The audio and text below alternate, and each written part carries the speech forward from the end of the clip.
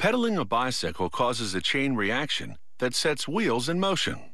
A bicycle chain is essentially a roller chain. It's designed specifically to transfer pedal power to the bicycle's rear drive wheel. With a good bicycle chain, you can go far, or at the very least, take a short spin around the hood.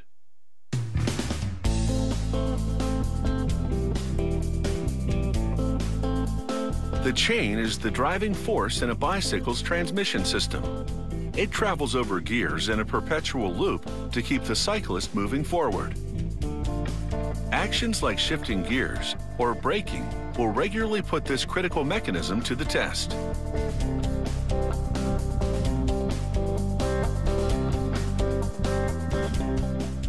It all starts with this punch press.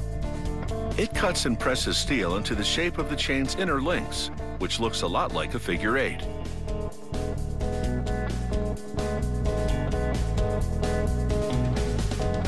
Incredibly, it generates 10,000 links per hour.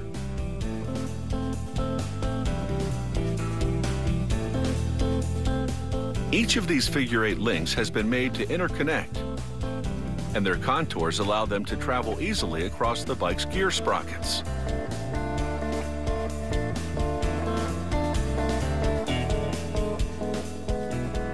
They send samples of the links to a measuring station to confirm the space between the holes is precisely 12.7 millimeters. The tester also gauges the diameter of the holes, which must be accurate to within a fraction of a millimeter. Then the links bake in an oven at more than 1,500 degrees Fahrenheit. The blazing heat, followed by a quick cool down, hardens the steel. They now shovel these inner links into a donut-shaped machine.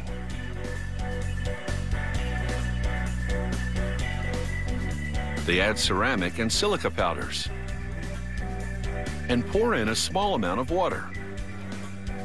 They then screw the lid on this machine.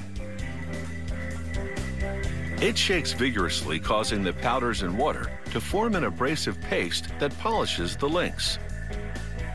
They load the polished inner links into a metal basket and shut the door. Machinery plunges the basket into a series of chemical baths to give these inner links a nickel Teflon veneer. The nickel Teflon surface will resist corrosion, and its smooth texture will allow the chain to travel easily over gear sprockets. The bike chain's outer links get a different kind of finish. Unlike the inner links, they don't travel over sprockets, so a simple nickel plating will do. They're now ready to assemble the chain, one section at a time. Tubes feed the parts one by one into this assembly machine. Gripper arms adjust their position to assemble the links to other chain components, such as retainer rings and spacers.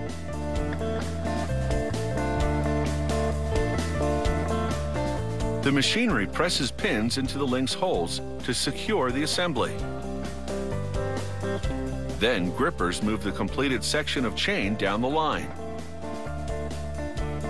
It takes a whole lot of little pieces to build one short section of bicycle chain. The sections are linked together in one long chain, which now winds by an inspection station to be examined for flaws. After that, the chain takes a dip in hot oil, which lubricates the links to prevent squeakiness and wear down the road.